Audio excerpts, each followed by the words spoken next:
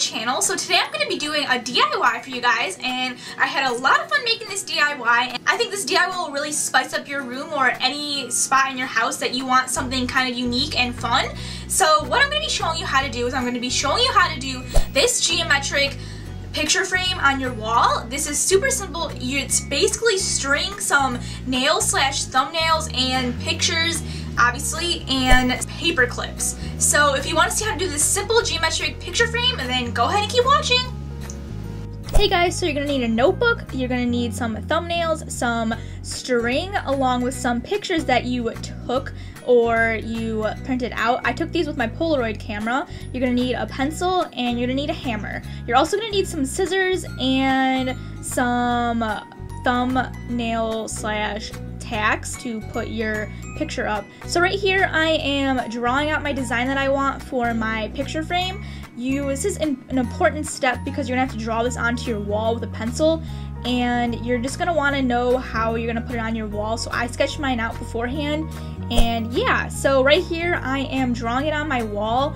You don't have to be a really good drawer to do this. You just have to kind of like sketch it out. It doesn't have to be perfect because you're gonna erase this anyways, and you're gonna want to do this light because, like I said, you're gonna have to erase it because you're gonna be putting thumbnails in and string on top of it. So yeah, you're just gonna want to draw this out. I made mine really big because I wanted it to go all the way up my wall, but you guys can make this whatever size you want. It's really good because this is super customizable to whatever customized design you want. So I kind of did a lot of triangles. I wanted them to look really geometric / like gems, so that's what I did right there. And I feel like the gem design really makes the whole geometric feel of it so much more better. So now onto the thumbnail part. We're just gonna nail these into the wall, and I am kind of focusing in on the center of the shape, and then I'm kind of putting it on the outside of the shape as well on different points. And now I'm just erasing the lines to put the string up, and I kind of did this as I went along. So I'm just tying the string onto the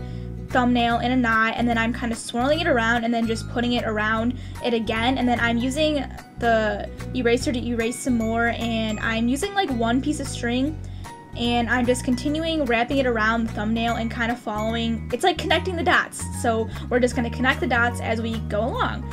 So you can use your pencil eraser, or you can find a really big eraser and erase the rest of the lines and make your life so much easier. So I'm just erasing the lines, and I am using my Big Mistake eraser that I love. So just keep erasing and erasing until you get it done, and then you can use your little pencil and erase the lines right next to the thumbnail to get in those fine line areas so you don't have any pencil line on your wall. So now we're just using that same piece of string. Not yet, we're almost there. We're using the piece of string and we're just continuing wrapping it around those lines. And if you have to fix your thumbnail and put it back on, you can by just, using your hammer. So I just did that, and then if you mess it up, that's okay. You can just fix it by unwrapping it and then wrapping it back around and then tying it in a knot. So yeah, that's kind of what you do for this whole process. It's super simple and it's just really easy. So I'm just gonna do this all the way around this area. And also, it's okay if you run out of string, because I ran out of string and I had to use different colors, and it ended up looking really nice, and I thought it gave it a really nice, colorful kind of look to it when it was all done. So you're just gonna want to keep doing that. Just keep tying it and putting it around everywhere you want, all following the lines, connecting the dots. So you can just watch this for a minute so you guys can get a better feel of it. So yeah, that's kind of what you do, just all over.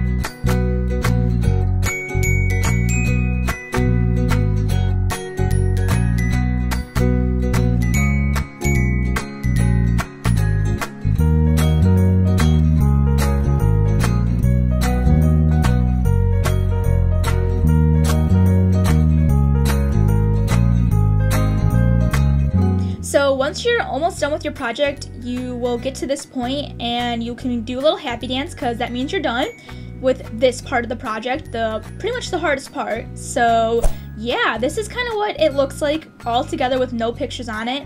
I think it's really cool, really simple. I mean, you could definitely leave it like this and you could just have a really nice, interesting design on your wall to spice up your house, and it looks really good like that. And this is kind of like a close-up of what it looks like. It looks pretty cool.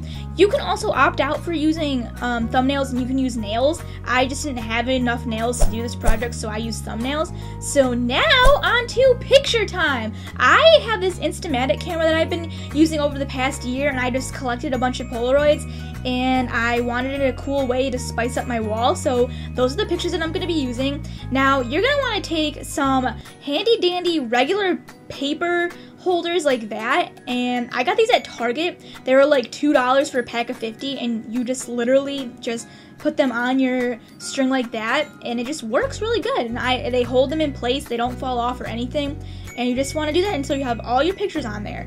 I am really excited to have this on my wall. It's a good like icebreaker when someone comes to your house, because they can look at them and be like, oh, this is really cool, how did you make that? And you can just tell them that you made it yourself, and they can be like, oh my god, that's so awesome. So yeah, just put your pictures up on there and you are pretty much done with this DIY.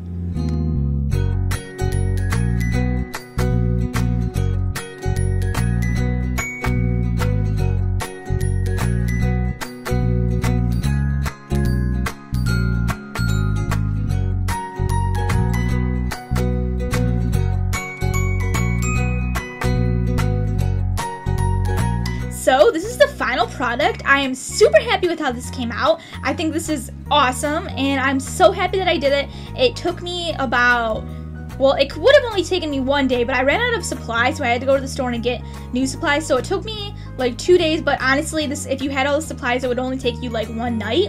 So that's the final product. It's really awesome, and I absolutely love it. I hope you guys like this video. If you guys like this video, give me a thumbs up and share this with your friends, because you guys can show each other how to make this, and you guys could do this together. It'd be super fun crafting night. So yeah, this is what the final product looks like.